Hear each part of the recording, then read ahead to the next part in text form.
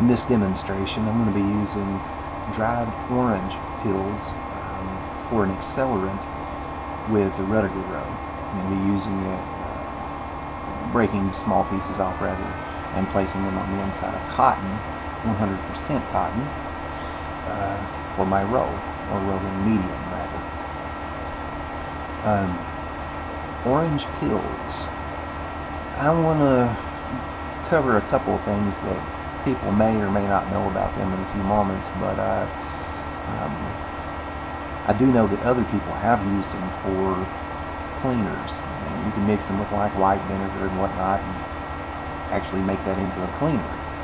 And from my understanding, I've never used it for that. I've also heard people clean sinks with it. They'll take it and mix it with salt somehow and then clean their sinks on the inside with it. Me personally, I can't really vouch for that. I do know that I've heard that quite often. The reason why I'm using it is because of the essential oils on the inside of the oil, or the orange peels themselves. They are volatile. I'm sure everybody's seen the small demonstration, or they've done it themselves from time to time, where you place an orange peel in front of a lighter and squeeze it and it'll blow the flame out as if it's ignited. Well, it has. When I believe I was in the 6th or 7th grade, when I was in grade school, that was the first time I ever seen anyone do it. And they also said that it used to be used, or it may still be used, to manufacture airplane fuel, or nitromethane or something like that. I honestly don't know the full process behind that.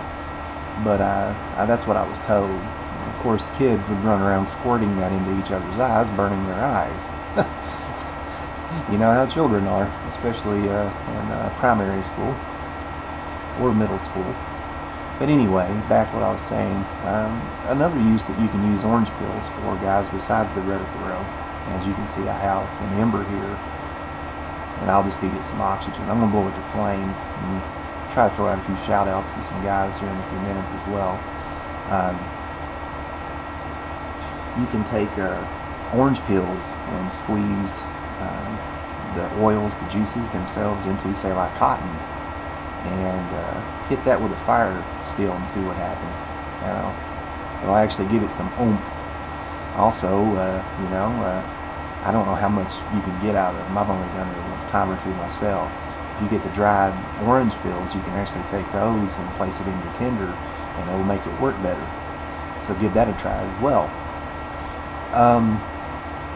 Here, like I said, I have an ember. I'm just going to take my time, blow it into flame. Like I said, you know, this was filmed directly after the video that I did with mugwort, so it's very humid out. I'd say it's 90-something odd percent humidity, and it's very muggy out.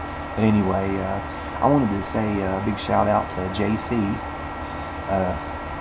Shorty, and Greyhound, I believe is what his channel's going by now. Also, Lee Ralph, a very cool guy, and Andy, Pooping Android, and also Cedric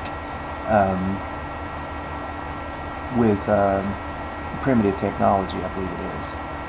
And I had several others, and I'm getting some interruptions here. I'm sorry with some of the sound, but I'd like to probably do a good shout out video here soon. But anyway, looks like I've got a flame here in this one, and sorry if I've confused anyone. Like I said, the computer's been giving me problems too, so you guys have a good day, and I'll catch you on the next video.